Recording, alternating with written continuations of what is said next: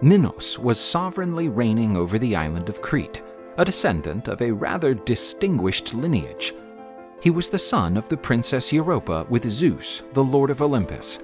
The god turned himself into a white bull and succeeded in kidnapping the maiden and taking her to the island of Crete.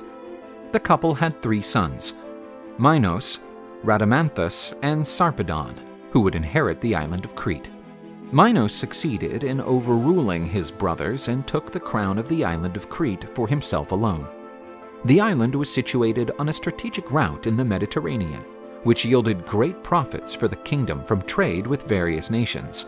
King Minos used his vast accumulated wealth to build the great palace of Knossos. To build his splendid palace, he got help from a brilliant Athenian architect and inventor known as Daedalus.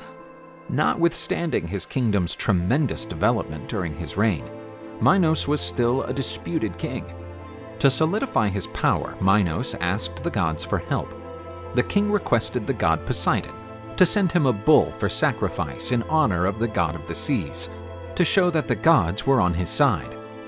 Poseidon granted the king's request and raised from the sea a magnificent white bull, as beautiful as the one Zeus had transformed himself into to abduct Europa.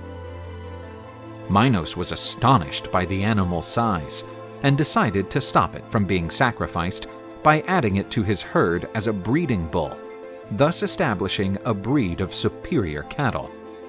The king chose to sacrifice an ordinary bull from his herd instead of the one that Poseidon offered him. This angered the god of the seas, who had granted that animal to be sacrificed for his own glory. Poseidon could not allow such disregard for the gods to go unpunished. The god made the bull he had gifted become an angry and indomitable animal. It caused damage to the kingdom of Minos and frightened the population. But his revenge was not yet complete. With Aphrodite's help, Poseidon arranged for Pasiphae, queen and wife of Minos, to fall in love with the bull. The queen tried to draw closer to the beautiful bull, who rejected Pasiphae's approach. Enraptured by her passion for the animal, she asked Daedalus to help her seduce the great bull.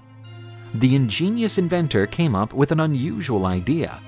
He created a replica of a cow made of leather and wood, with a chamber where Pasiphae would be housed. This way, the queen managed to achieve her union with the Minos bull. The Minotaur, a creature half man and half bull, was born from this loathsome union. The birth of the hideous beast caused great shame to King Minos.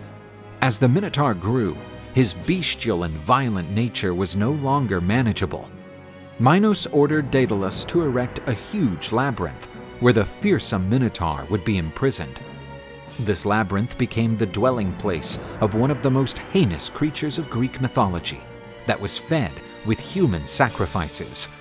But the terror sparked by the Minos monster would find its demise when confronted by a tremendous opponent named Theseus.